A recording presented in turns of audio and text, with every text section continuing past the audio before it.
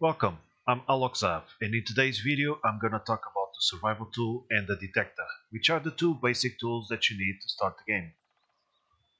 Once you crash land, this is what happens in the beginning of the game, you can find the survival tool right in front of you here on the floor, and also a flashlight.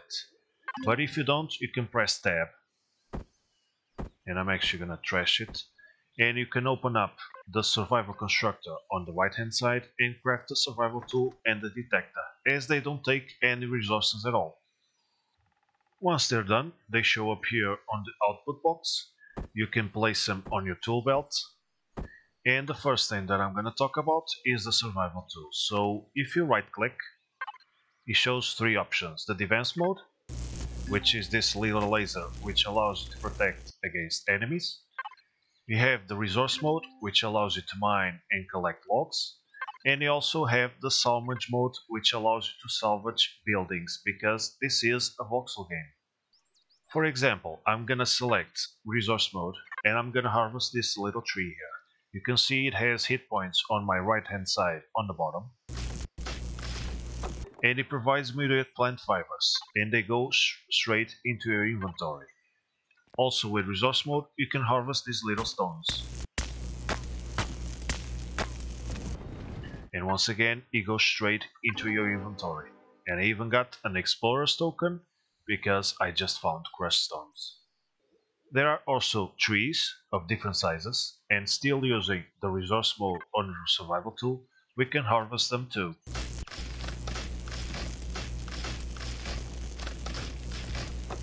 Unlike the small trees, they actually provide wood logs, which later I can turn into plant fiber.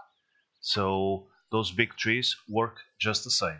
Another thing that we can do is also dig through the ground, because the ore deposits will be found underneath the ground and you're gonna have to dig. Since you don't have a drill, the survival tool will do the job in the beginning. So you're walking around and you don't know where to go. You have the detector, and if you select it, you can ping it with left click, and it is a short range detector. It does not tell you what is around you, but it shows you that there are stuff around you. So this will not stand forever, and once you discover something by getting close to it, it will remain on the map. For example, I already discovered this copper deposit, so it will remain on the map. I'm just gonna give it a few seconds, and you see that the things will disappear.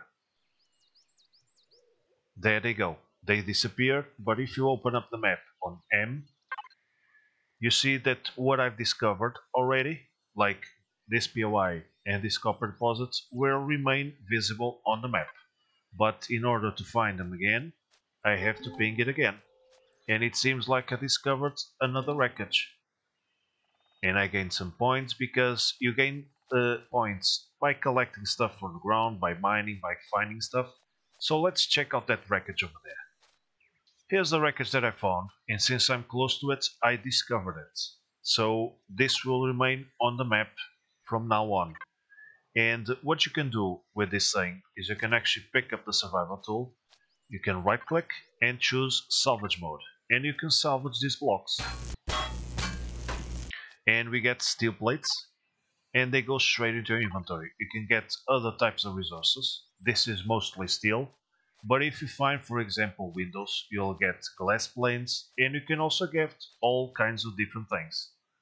Last but not least, if you encounter enemies as these little spiders here, you can go with the survival tool and choose defense mode. This is a very rudimentary weapon, but before you have real weapons, this can be a lifesaver.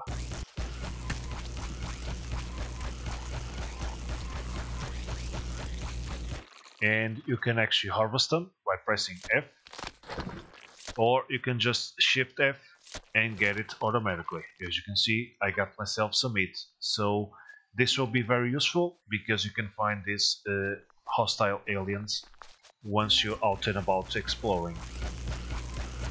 So that's how we use the survival tool and the detector. Very useful tools until you find or are able to craft better ones, but hang on tight to them. But at the same time, if you lose them, you can always craft them again, because they don't take any resources at all.